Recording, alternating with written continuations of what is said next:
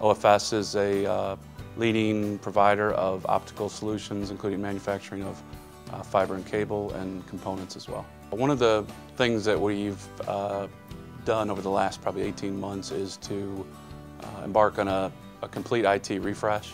We need to be more flexible. We need to be able to react and hopefully proactively provide some solutions to the business as they continue to go out in a pretty competitive marketplace right now. We went through a pretty extensive evaluation with a number of competitors in the market, and ultimately we selected IBM. We ended up with a Blade series on the System X and an XIV on the back end as our primary core for our servers and storage. It really provided us things that were important to us, which was the ability to manage it. We don't have a huge IT staff.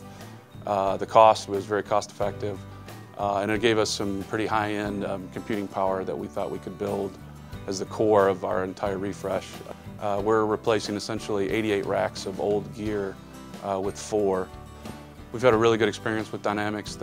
They came in, they helped us through a great pre-sales process, and then once we moved forward with the implementation, that was again done very well. Dynamix also provides me personally, a good strategic arm. They bring any sort of idea that they think is applicable here, or a focus at IBM, or focus for them, to me, and then gives me a chance to evaluate it. You know, there's a lot of good players out there, but IBM continues to innovate more than anybody in the technology side. You leverage the business partners they have.